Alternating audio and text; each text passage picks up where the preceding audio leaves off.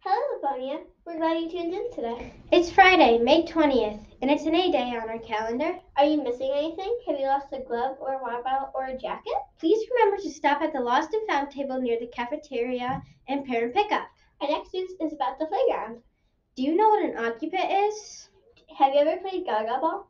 Thanks to the Students' Council, we have a brand new feature on the playground. It's called a Gaga Ball Pit. It's a fast ball game in its very own area. Mrs. Story shared directions for playing the game with the whole school. See you on the playground! Shelby, you look really different.